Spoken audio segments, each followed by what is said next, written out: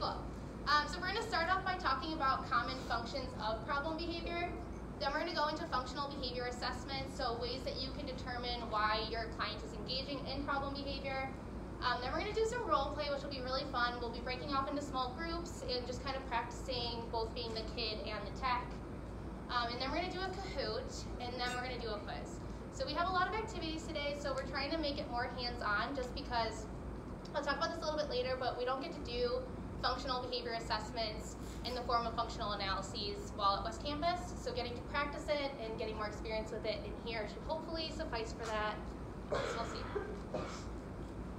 So first we're going to talk about functions of behavior. A function of behavior, oh my gosh, okay, hold on. I have the guided notes pulled out. This is not my day. Okay.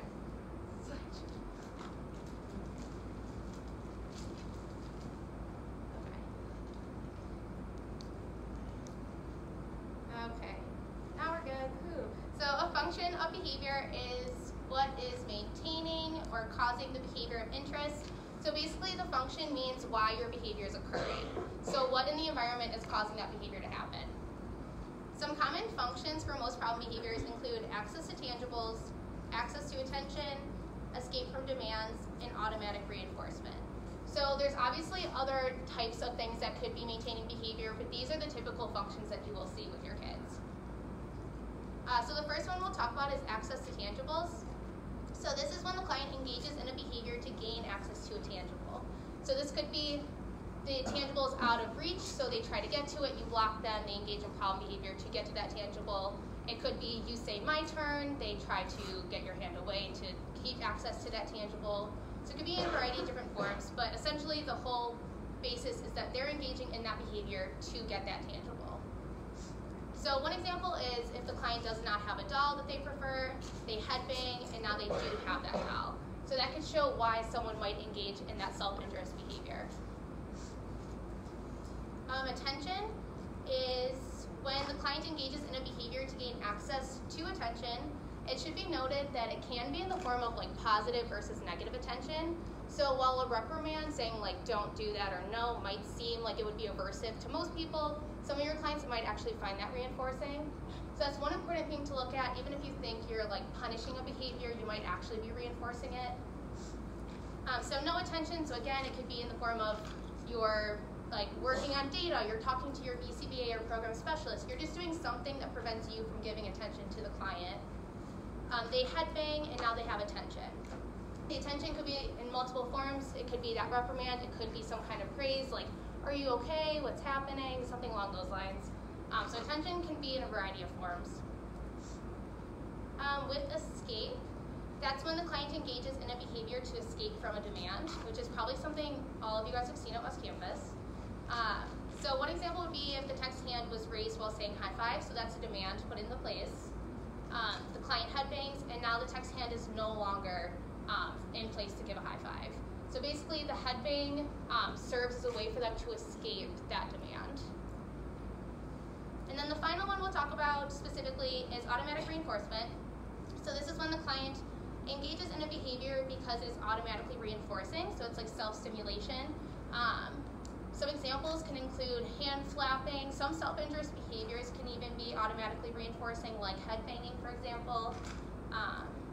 So the typical contingency that you use with this would be no sensory stimulation, the client headbangs, and now they have sensory stimulation. So this is an interesting one because it can be for both behaviors that you would expect to be sensory stimulating, so like hand flapping, something you would expect to be, but also a self-interest behavior that can also sometimes be maintained by automatic reinforcement. So even if you see a behavior that, again, you don't think would be automatically reinforcing, it can always be a possibility. Okay, so any questions about functions of behavior? I know this is all stuff that we talked about in 1400, so it might be kind of redundant. Okay, so now we're going to talk about functional behavior assessments. So these are what is used to determine the function of a behavior. The functional behavior assessment is an umbrella term that encompasses 3 different techniques that are used. The formal definition for it is a systematic method of assessment for obtaining information about the purposes or functions a problem behavior serves for a person. So essentially, you're using this type of assessment to figure out why your client is engaging in a problem behavior. And once you have the results of your assessment, you will use them to guide your intervention. So you'll put an intervention in place that you'll use to either decrease that problem behavior or increase a replacement behavior for the problem behavior. So like I said, it's an umbrella term. It encompasses 3 different assessment methods. That includes indirect observations, descriptive assessments, and functional analyses. So we've talked a little bit already about indirect observations and descriptive assessments. So I won't go too in-depth about those. We're mostly going to focus on the functional analyses for today, but I still wanted to cover the other 2 just so you get like a full view of how you could assess problem behavior.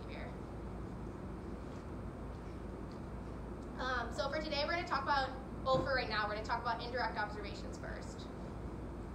So does anyone remember what an indirect observation is from previous classes? So if you're assessing behavior without it being direct, yeah. You don't necessarily see your watch it occur, but you're receiving information about it from some other source. Yeah, exactly. So with indirect observation, you're obtaining information without directly observing the behavior. The way that you do this is by conducting interviews, rating scales, checklists, questionnaires, and other methods. So what you're doing is you're assessing the behavior through other people's experiences and perspectives. So that typically involves doing them with parents, teachers, caregivers, other people who frequently are with the client. It also can involve doing it with the client themselves if they have the verbal ability to communicate with you and tell you why they're engaging in these behaviors. But essentially, you're seeing it from their perspective. You're asking them to, from memory, tell you what instances the client's most likely to engage in problem behavior and what's most likely to happen after the problem behavior. So one of the main things that people typically do with indirect observations is interviews. This allows you to gain information about a lot of things. For one, antecedents and consequences to behavior. So you can ask the parent, teacher, caregiver, whoever it is, what typically happens before the behavior and what typically happens after the behavior. This is super beneficial for behaviors that are occurring at times where you're not able to be present. It gets so quiet in here when that turns off. I feel like I'm talking really loud. So like if the client engages in a lot of problem behavior during like their bedtime routine, for example, when you're not able to be present, being able to ask mom or dad about what happens right before the problem behavior, what happens after, that can give you more insight to those scenarios where you're not able to be present. Also, topography of behavior. So topography refers to what the behavior looks like. So again, the parents or teachers are spending more time with the client than you are, so they're seeing different variations of head banging or different ways that flopping or aggression might look. So they can kind of give you an overall view of what the behavior could look like in different scenarios. So that's always beneficial to know, so you know what to expect, kind of. And then frequency of behavior. So again, I keep going back to that fact that they're with the client a lot more than you are. They can let you know how often it's occurring, how much it's coming into the way of their daily activities, and just kind of give you a view of what their behavior looks like outside of your sessions with them. And then goals that the interviewee would like to work on. So an important fact is that when you're doing these interviews, even if it's supposed to focus on functions of behavior, you can also gain other information, such as like the goals that the parent wants to work on. So a lot of the time with the problem behavior, it's getting in the way of other things that the parents would like to be doing. So they can talk to you about the problem behavior and talk to you about the goals that they would like while working with their child. And then skills, preferences, and reinforcers. Again, this is information that is beneficial just for intervention planning in general. You'll need to know what skills, preferences, or reinforcers are going to be able to be used while teaching them these new behaviors. So getting that information firsthand from someone who obviously spends so much time with them is helpful.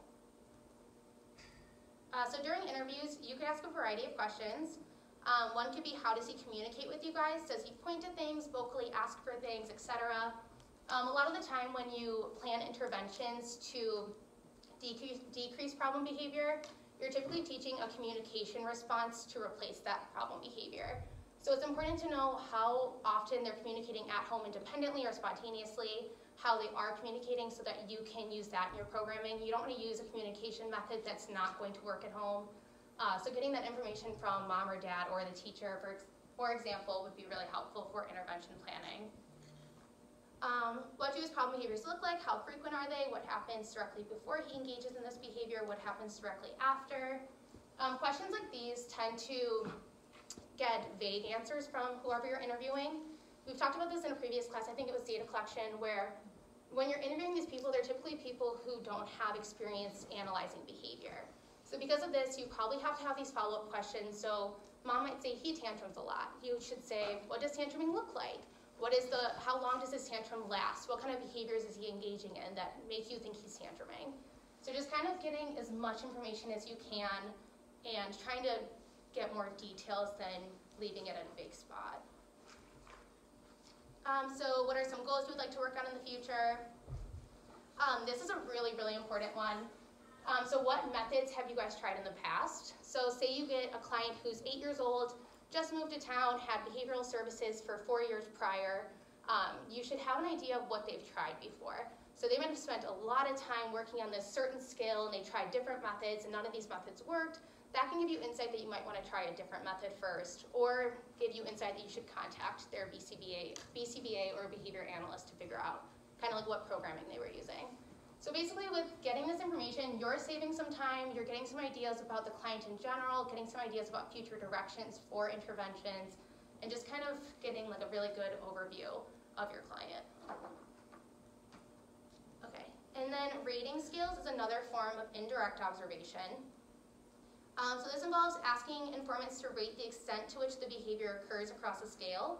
The scale is typically written as like never, sometimes, always. So it's pretty vague. It's just asking them about the frequency of behavior, under what conditions behavior is going to occur. So the point of these scales is that you'll gain a hypothesis, and this is kind of the same also with the interviews. You're gaining hypotheses or ideas about why behavior is occurring, or under what conditions behavior is likely to occur. So with the rating scale, I'm going to show you guys an example in a moment, but basically after the rating, you'll look at the conditions, antecedents, and consequences that have the highest rate of occurring according to the person who's filling out the rating scale, and then that could be a possible hypothesis that you can test later. So example, if the informant rates items related to client engaging in problem behavior after a demand has been placed as always, this is a possible hypothesis that the client engages in behavior to escape those demands. I don't know if you guys will be able to read like any of this. Kind of.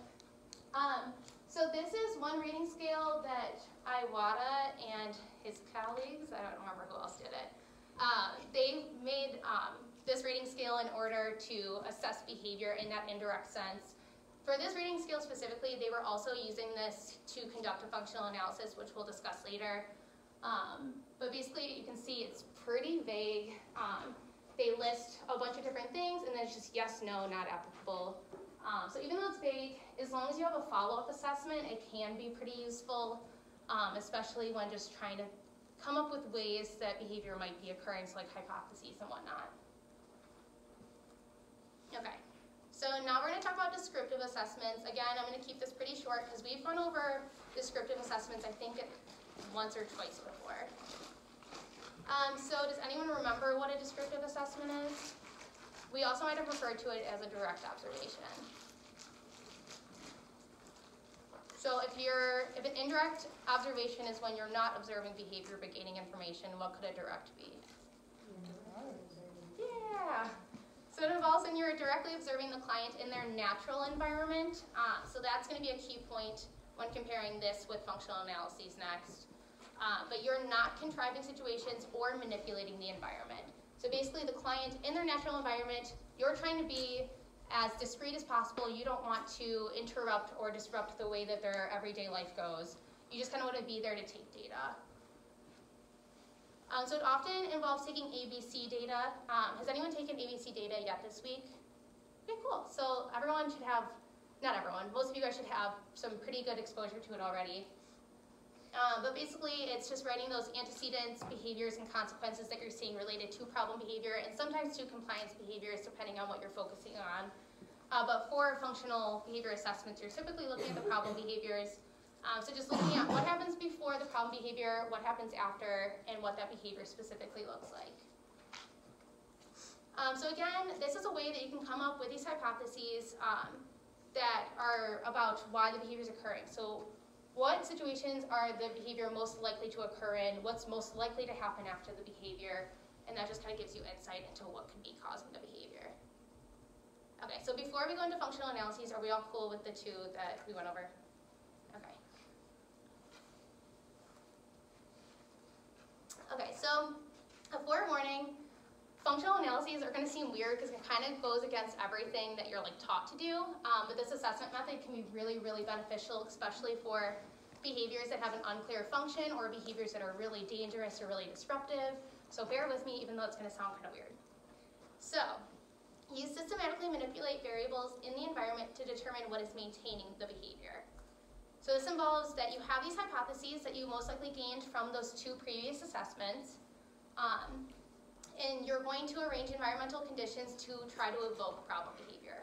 So I'm going to break down this more into detail, but just for now to summarize it, if you think attention is maintaining a problem behavior, one of your conditions could be attention, where you're trying to evoke problem behavior by withholding attention until problem behavior occurs. And we're going to watch videos, so I know that sounds just really off from what we usually do, but essentially this involves setting up the environment to evoke problem behavior and then reinforcing problem behavior, just to see in what condition is problem behavior more likely to occur. So the condition that consistently has the highest occurrence of problem behavior is most likely the function of that behavior, so what's maintaining it. So when you're comparing a bunch of conditions, if one condition has a really high rate of problem behavior, it's likely that that's the function of the client's problem behavior. So the basic setup of an FA is that you'll have conditions selected based on hypotheses. So like I said, with the descriptive and indirect observation assessment methods, you'll come up with hypotheses, so reasons why behavior might be occurring. And then you'll put those into conditions, and you'll expose the client to each condition a few different times. So there should be breaks between conditions to prevent carryover effects. So essentially, if a client's having high rates of problem behavior in one condition, you don't want the next condition to start directly afterwards. They might engage in problem behavior just because they're still kind of amped up from the last condition. So basically, you have these conditions spread out throughout the day, having breaks between them.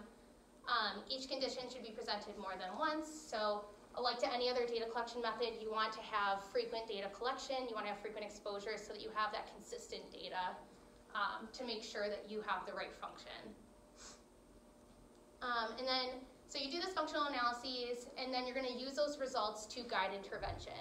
So even though you spent that short time period reinforcing problem behavior, you're not going to use those results to decrease that problem behavior and reinforce an appropriate response that will take its place. So hopefully this will make it more clear, but the most common conditions that are included in FAs include contingent attention, contingent escape, an alone condition, and a control condition. So we're going to break down each of these, and then we're going to watch an example video of two actors kind of playing out each condition. So contingent attention is if you suspect the function of the behavior is attention, you may include a contingent attention condition. So this involves withholding attention until the client engages in problem behavior. So for example, you might be sitting there taking data or looking through papers, just doing anything but giving the client attention. And then once they engage in problem behavior, you'll provide attention to the client. So if the target behavior, for example, was hitting, I would completely ignore the client until they hit me, and then I would turn, provide attention for a short period of time, and then go back to ignoring them. So attention is contingent on problem behavior. So always remember the consequence is contingent on the behavior. So attention does not happen unless they engage in the behavior of interest.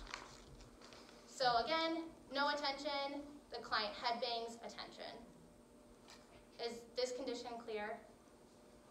Okay. So for contingent escape, this involves presenting a demand or activity that you suspect may be the cause of an escape response.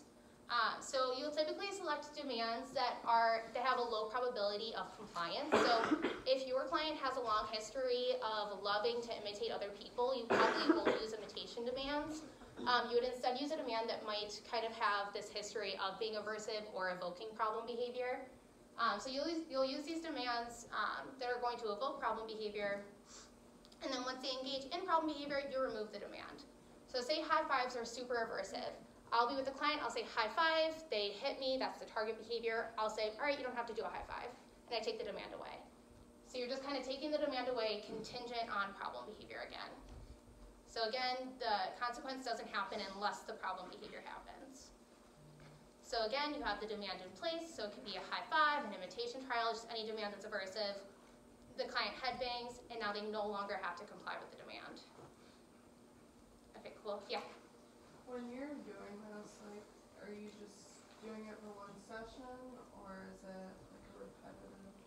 So it depends. It can have different setups. What's common a lot of the time is to do a 10-minute session of like solely focusing on each condition. So like 10 minutes of I'm just going to present demands and take them away contingent on the problem behavior. And then you'll typically expose them to each condition like 3 different times, just so that you have a stable rate of responding across conditions. But this wouldn't be like at West Campus, this wouldn't be like for 3 full hours, you're just like reinforcing everything. It would just be these set up like 10-minute or so conditions. Does that make sense to everyone? Okay. So an alone condition, so this one's a little bit different from the other ones. This involves removing social aspects and access to environmental stimuli. So essentially, you want to make it so there's nothing for them to really interact with in the environment. And the purpose of this, I'm going to jump ahead a little bit. The purpose of this is to test for if it's automatically maintained. So if nothing's in the environment, if I'm sitting in a room that there's nothing in it, I headbang, nothing's going to change. So the only reason I would headbang is for automatic reinforcement. If you have nothing to interact with and you're still engaging in the problem behavior, and like no one's even there to give you attention for it, then it's most likely automatically maintained. So going back to the previous bullet points, when the problem behavior happens, nothing in the environment changes. The only possible outcome or consequence is automatic reinforcement. So if behavior occurs in the absence of antecedents and consequences that are delivered by another person, it is likely that it's automatically maintained. So this would look like no sensory stimulation, headbangs, sensory stimulation. Does this one make sense? Because I know it's a little bit different from the other 2. So basically, no consequences are delivered. They're just hanging out in that room or whatever area they're in for 10 minutes. So a control condition is a condition that will be used in every FA. It's kind of a way to get your baseline, ensuring that behavior won't occur under these circumstances. So this involves non-contingent and continuous access to reinforcers and attention. So they have all these fun toys on the table, you're giving them attention that's usually reinforcing for them. So they're not losing out on those reinforcers. And along with that, you're not presenting any demands. So basically it should just be a really fun situation for your kid. They have free access, you are playing, you're not doing demands, it's all fun. So this is just kind of to show that if none of these so-called like aversive situations are happening, the client should not be engaging in problem behavior. So specific consequences are not delivered contingent on problem behavior. So say we're playing, I'm like hopping the horse, whatever, doing something weird, and the client hits me. I'm not going to change anything I'm doing. I'm just going to continue playing the way I was playing. It's kind of like extinction. You're just going to continue whatever you were doing before the problem behavior and just act like nothing's happening. So this differs from the alone condition because in the alone condition, they don't have access to anything. And in this condition, they have access to everything that they should want to have access to. So you're not withholding anything from them. So again, this is like extinction of problem behavior. So rates of problem behavior in this condition are usually low. If they're not, it's something that your BCBA will probably take a second look at. And we'll talk about results again later, but essentially this should be the most easy condition for your client unless the behavior is automatically maintained or if there's other variables that prohibited the condition from being ran correctly. So we're going to watch a video. If I can make it work.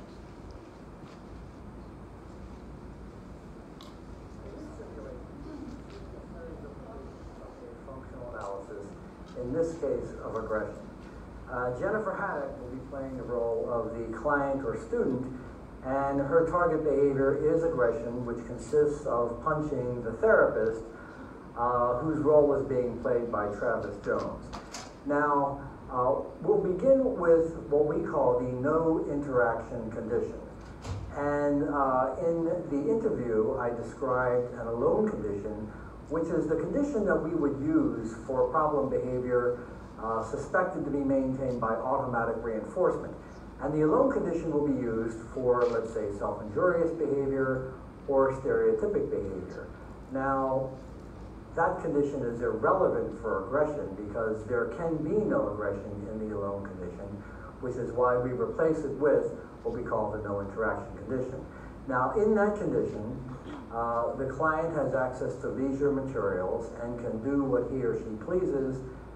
No behavior produces any consequences by the therapist. So as we begin this condition, we see Jennifer, the client, reasonably playing appropriately with the toy.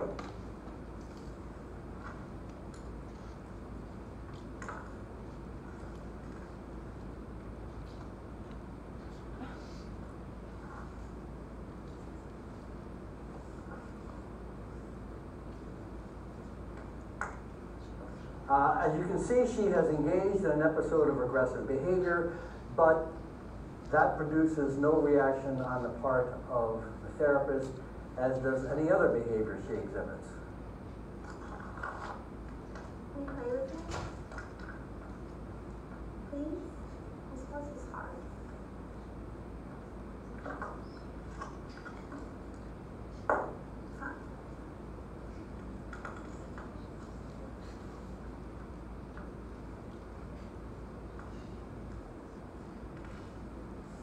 Some of the stuff she says is kind of cringy, I know. Just putting it out there.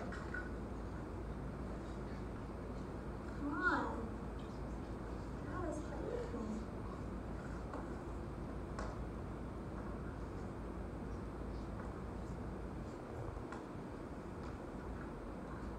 And so as the session continues, Jennifer engages in various responses, some of them consisting of appropriate play, some property destruction, some aggression. Regardless of what the behavior is, the therapist does not deliver any sort of attention. So this is basically a test condition to see if aggression maintains when nothing is happening.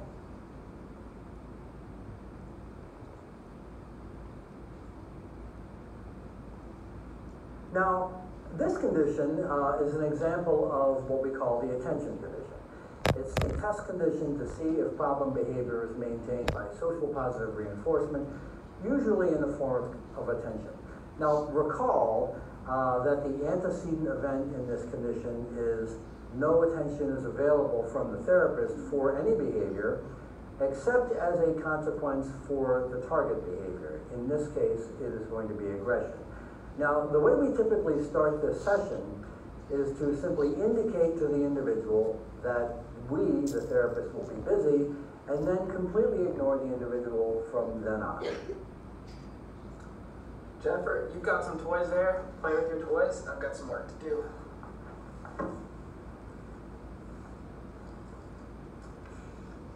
Ow, Jennifer, that's not nice. That's not how you make friends.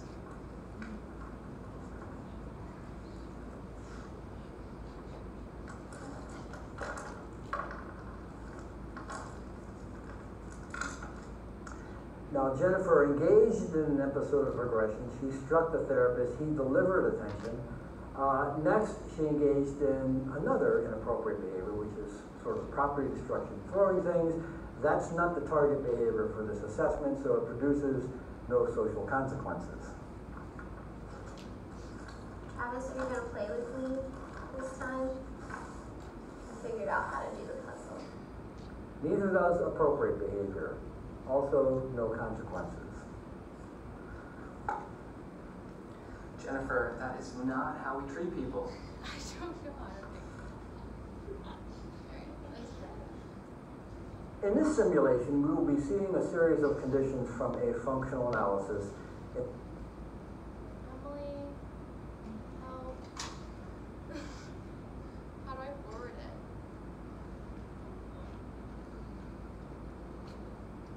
Help? Did you screen record it or did you screen record it? Should I just pull it up on YouTube?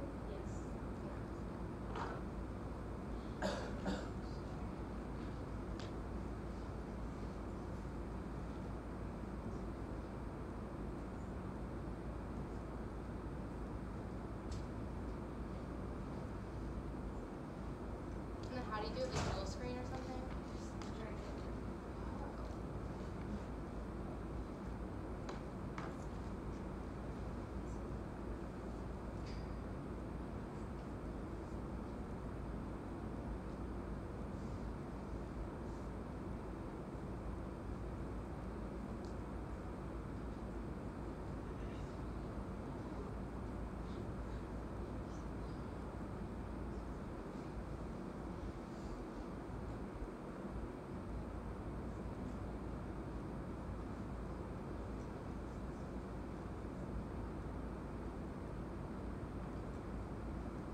like might not work.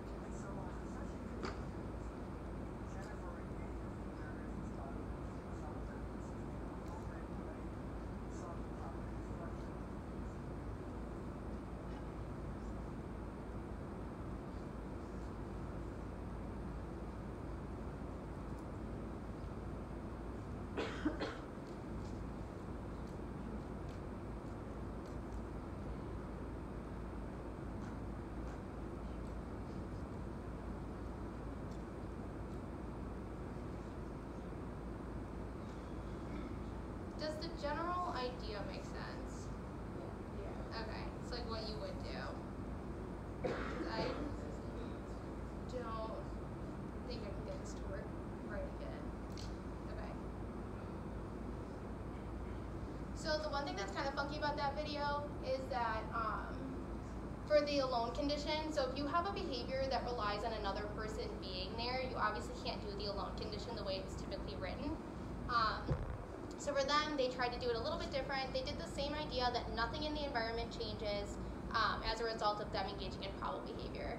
But like I talked about earlier, your alone condition will typically look like the client has access to literally nothing but their sensory stimulatory behavior. So now we're going to talk about interpreting FA results.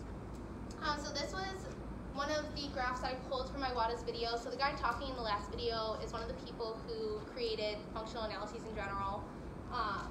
So this was kind of an example he gave of how you would interpret results. So you can see with the top one, the highest one is the red one. Each data point represents one session. So that's the rate of behavior occurring within that one session. So for the top graph, the highest one is attention. I don't have my glasses on. Yeah, attention. So you would assume that the behavior is attention maintained. So if you're putting a client in a position where they don't get access to a reinforcer unless they engage in problem behavior, and that reinforcer is what's maintaining behavior and it's occurring at high rates, you can assume that that's what your function is. So with the bottom left one, you can see it's escape, which they also call social negative reinforcement because you're removing something that you were doing. And then the one to your right is automatic reinforcement. So the higher the rate of behavior in a condition, the more likely that that condition is what's maintaining your problem behavior. Yeah. So like if you're doing this, let's say you're doing social negative reinforcement or like checking out escape, would you run like 4 separate like trials essentially in like 10 minutes where one of them you're only presenting demands, one of them you're only doing play and trying to like figure out how? So like, are you saying how would you test each condition? Yeah. So it's kind of the way that they were showing it in the video. So for one 10-minute session, you are only targeting demands. Okay. Or for like 5 minutes or 10 minutes later after that break between sessions, now you're only going to target attention. So yeah, you most likely wouldn't intermix them just because it might kind of get you confounding variables. So you usually would do one at a time. So this can also happen. So results are all over the place. It's super unclear about what's maintaining the behavior. The behavior is occurring in all situations. You would typically say that these results are inconclusive. So there could have been a variety of things that happened incorrectly. You might not have had a long enough break between sessions, which could have caused carryover effects. Sessions might not have been conducted with treatment integrity, so there might have been accidental reinforcement in other forms in sessions. Also, though, another one that could be highly possible is that the behavior is automatically maintained. So it doesn't matter what's happening in the environment, they're just going to engage in the behavior no matter what. But that's kind of a judgment call that'll depend on whoever's assessing the client. But generally, you would say that these are inconclusive or automatic reinforcement. Okay, so what about this one? What does it look like is maintaining it? Yeah, so tangible. So what does that look like in an FA, would you say? So we didn't specifically go over this, but based on what you know about FAs, what would that look like? So they want access to tangibles. Want access to the tangible until they do the problem behavior. Yeah, exactly. So you might either block access to the tangible, or you might try to remove the tangible until they engage in problem behavior. So you say, my turn, and you go to reach out for it. The problem behavior you're looking at is them hitting you, they hit you, you stop. Now they get to keep the toy, or they get to gain access to the toy if you're blocking access. What about this one? What is it? Demands, yeah. So again, what does this one look like in an FA? Is the demand present or absent in the antecedent? Yeah, and then they engage in the problem behavior, and what happens? Yep, perfect. So if the problem behavior you're looking at is them hitting you, and you present a demand and they scream, will you remove the demand? What do you think? No, yeah. So you only deliver the consequence if it's the behavior that you are looking at. So they can engage in any other problem behavior, any other one that they want, but if it's not the one that you're specifically assessing, the consequence doesn't happen. So for this one, the demand stays in place if they throw something, if they flop, if they do anything else, the demand only gets removed when they hit you, if that's what you're looking at. Okay, cool, and then this is the last one. What does this one look like? Yeah, cool. So results typically are either this clear, or you have that really inconclusive data that usually ends up being related to automatic reinforcement. So some important things to do before and after conducting an FA. So before, you want to operationally define the behavior. So it needs to be super, super clear what the behavior is. That way whoever's collecting data and whoever's kind of the assessor who's delivering the consequences can know exactly what to do. That could lead to inconclusive results if you don't have a clear understanding of what the behavior is supposed to look like and you're reinforcing behaviors that aren't the target behavior. You want to make sure that all staff involved are trained on what to do. So if you are involved in the assessing process, this can include, you could be helping blocking really dangerous behavior, or you could be the one presenting the consequences, or the person taking data. It could be several different things. No matter what, just always make sure you feel really comfortable and confident in what your role is. Because like I said, one little thing could be tweaked incorrectly and the assessment can kind of be invalid, so it's really important for everyone to be on the same page. It's really important to set up safety measures. This typically involves, this is something that your BCBA is kind of responsible for doing, but just kind of for note, ruling out medical causes for behaviors. You want to make sure that you're not targeting a behavior that could have a medical cause behind it. And if you are dealing with a really dangerous behavior, you want to talk to medical staff, possibly have medical staff readily available, and also have constant checkups with the client, because your client will be engaging in a lot of problem behavior. You want to make sure that they're safe, and there's medical staff that are signing off on what you're doing. So after, you should plan intervention that focuses on replacing that problem behavior. So you did that whole assessment just so you could have a really, really clear view on what's maintaining the problem behavior. Now you'll plan an intervention to decrease that problem behavior and increase an appropriate behavior. An intervention will never have just decreasing a problem behavior. There will always be a replacement behavior for that problem behavior, especially like if they're engaging in problem behavior to escape from demands. You want to give them a way to communicate that they want to escape in a more appropriate way. So it might be giving a break icon or demanding for break vocally. If they want attention, again, it could just be communicating to you that they want attention in a more appropriate way. So you're typically going to decrease that inappropriate behavior and then increase an appropriate behavior. So common way to run an FBA in general. So this is typically what's done. Again, there's variations of it around there, but you'll first obtain indirect and descriptive data. So going back, this involves talking to the parents, the teachers, getting that view from their perspective, and then also observing it without intervening or manipulating anything. And then you're going to form hypotheses based on this data. So you're going to look at all that data and say what's super common, what seems to be the common theme, and with those hypotheses, you'll conduct an FA, you'll have your separate conditions. FAs can be conducted in several ways, but like I mentioned, a very common method is to do those 10-minute sessions for each condition 3 different times. And then you'll create an intervention based on the results of the FA. So you'll just be teaching that appropriate behavior and decreasing that inappropriate behavior. So we're gonna break off into groups of four. I can't see that far. Does anyone have questions before we do that? Yeah. Yeah. This way?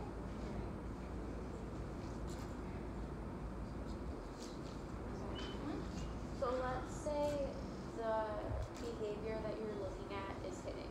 Okay. And you go into an FA and out of nowhere your kid starts kicking. Okay. So would like the BCBA like go back and update like the operational definition and like they keep kicking? I would say it would definitely be like a person by person separate? basis, but I do think that they would probably reassess and maybe make it more general to aggression. Okay. But yeah. Okay. I think typically they'll have like different topographies of aggression, because if you were dealing with these situations where they're not having access to what they find reinforcing, you're going to get kind of more explosive behavior. So hopefully they would have planned for those different topographies beforehand. Any other questions? Okay, so we can break off into groups. You can just break off to any group. We're going to have different scenarios. What?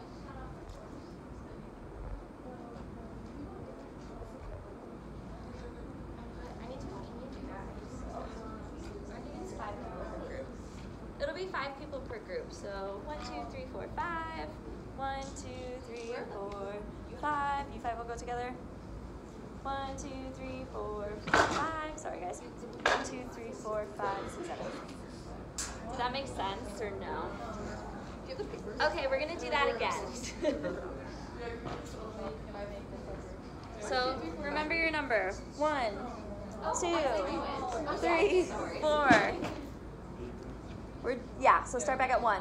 1, 2, 3, 4. 1, 2, 3, 4. 1, 2, 3, 4.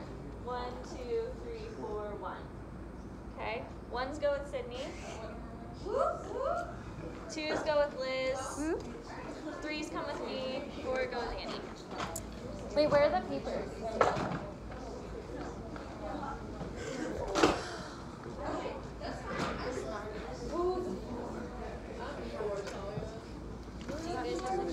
We do not. Are you 2? Yes, you are with me. Oh no. They're right. Okay. So 4 will go back there, or somewhere over in this vicinity.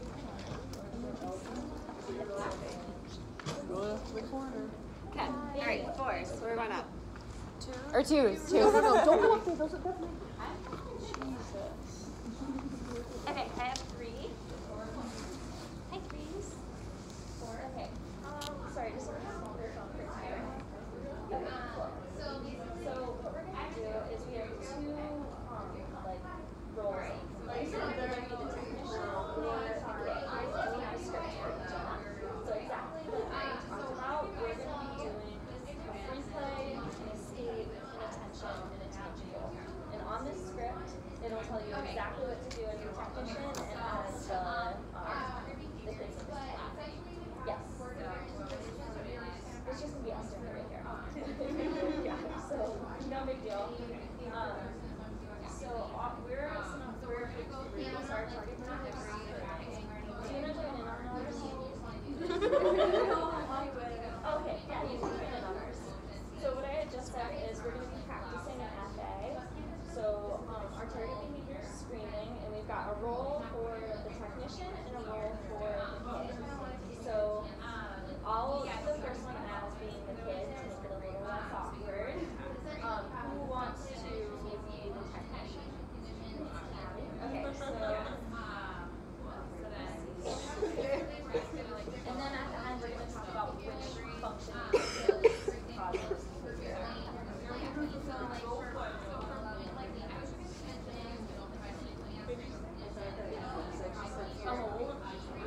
Okay. So we're going to do, you said you'd be the technician. We're going to do the escape condition, so only read escape.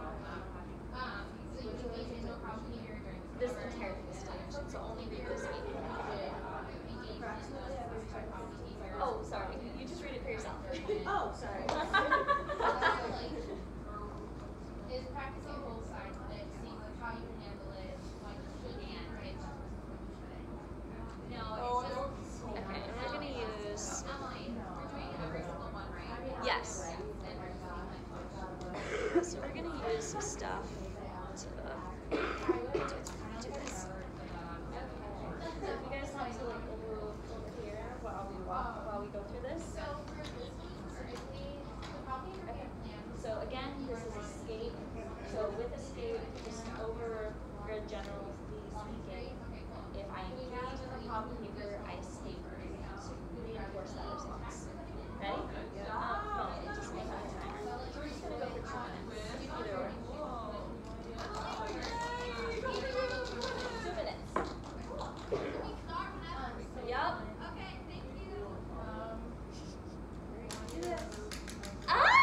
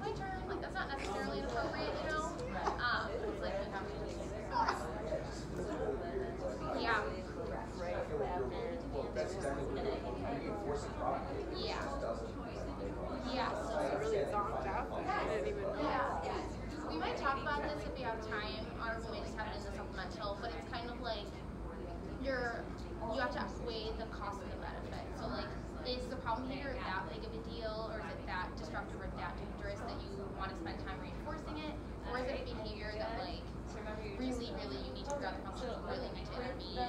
So having that short time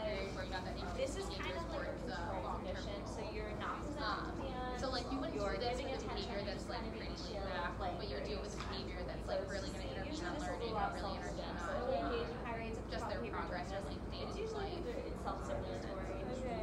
So we'll set the timer. We'll do 2 minutes. You guys can go. My Yeah. percentage, So you can use the sunglasses as well. okay, I'm pretty sure that it's controlled by demand, so like, would I still do a functional? I think it depends. I think if you're pretty confident, people might try out an intervention and try to replace it if problem behavior is consisting. If problem behavior is consisting after the intervention, then you might consider an FA. I think that's the common route. Is like you're confident, you go in and nothing changes, and then you're like, okay, I'm wrong. And then you're kind of from square one from there. So then you might test out their things. Does that make sense? Okay. Cool. Great. Does anyone feel comfortable being ready there? Ready? Cool. Would you like to do the test? Very cool. So we did tangible. So there's attention to sleep or free play. They're all pretty cool. I think that. I was.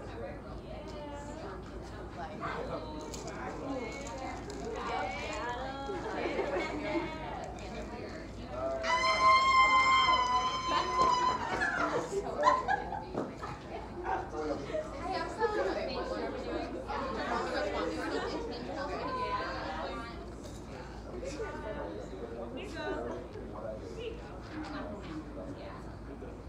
So here's some stuff you guys can play with. Makes it a little more fun. So I just do nothing. I do nothing. Yep. You whatever you were doing before, you will do it. All right.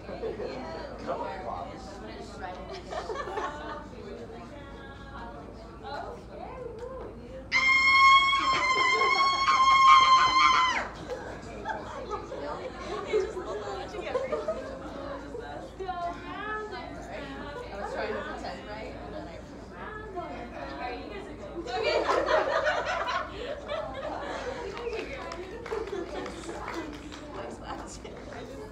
So with that one, you should do exactly what you're supposed to do with the contingent or with the replay. You just keep doing what you're doing. So if you're giving them attention, just keep giving them attention. If you're like playing with a toy, just keep playing with the toy. typically you won't do problem changes, but you also could. But Alright. also talk about this one. Is there in the video which is so depressing that you guys are getting to see it? I can link it into the syllabus, but Come on, people. if they have problem behavior in the first position, they do just like exposure a little That was great acting. It just takes a Okay. So we're gonna do attention. Get rid of the third one. So like you could be like even playing with the toys and like taking out.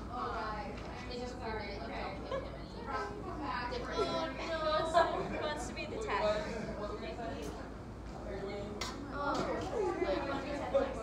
Okay, so you can be attention. It's ATM and something else I would do for. Does it make sense how she's not doing it? I know. But she's still there, so people can see basically. Does that make sense? Okay. Okay, so in general with attention, you only provide attention when you're motivated.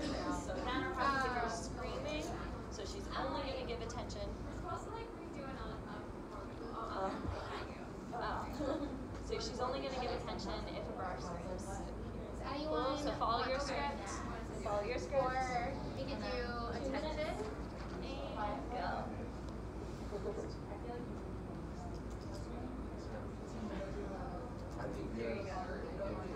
Kill. You wanna do it?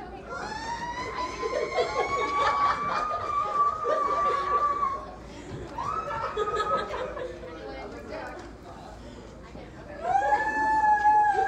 Okay, so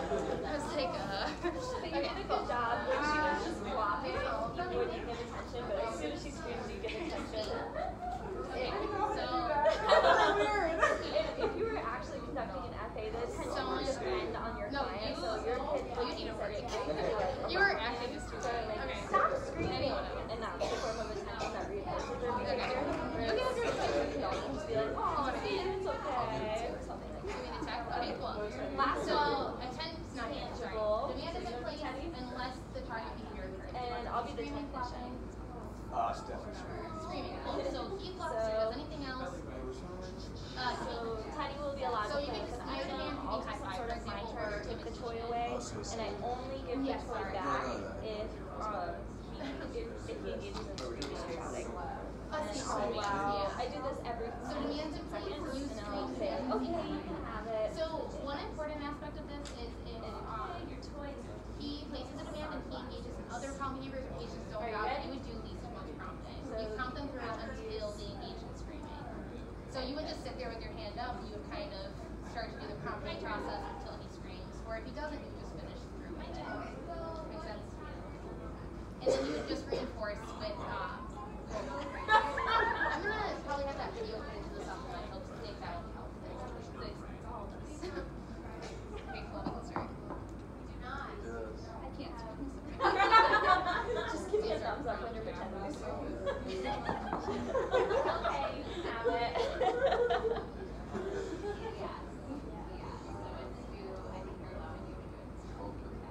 Hey, good job. They just do other command.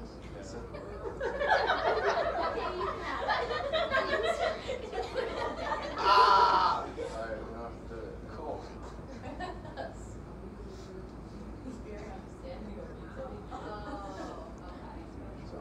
Okay, this is gonna be the kids' favorite tech.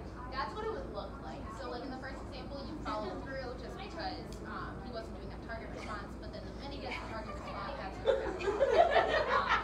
Okay, does that make sense? Do you all work Okay. Is there any questions? Because I know, I feel like with missing the video, they might not be as clear as I was hoping they would be at this point. Yes. I will employ you for holiday videos. Because Sheena's the start like about to start asking for money. Every 5 minutes, we're like, please, this is a video. But again, during this one, you weren't supposed to laugh or cry at all. Yeah. Behave appropriately without this condition. So, what do you think your Yeah. function would have been? Yes. So, during the Yeah, first so- day, Teddy was supposed to be like not screaming. Yeah, so with the displaying appropriate videos, I think behavior, we're and just then gonna halfway put those into the through, supplemental screaming once for 10 just seconds. because I could see In if I this can get them to case, work the again. technician, every time they presented to would cry and then occasionally whine. That's what I was like. I was thinking about letting it go, but it went And through all then 4 attention, This will be so behaving appropriately so throughout, much. and then some play. But yeah, so essentially it's just like behavior, occasional seek out attention, putting those consequences appropriately there and should have been behavior. heard. The tangible behave appropriately throughout. Engage with item under possession, when move, flop to the ground. I'll check First your child, shower child, for like appropriately. Don't go again. So yeah, the function would have been escape. But do you guys get how it kind of goes? You guys can see it Only forever. delivering the item where the copy is. You guys all did really good. Only doing it for our target response. So good job with that. Do you guys have any questions? Oh, that wasn't too terrible, was it? Oh, okay. Cool. Alright, make sure you take your I'm only. You actually help me. If you're ever interested, because the fire never dies.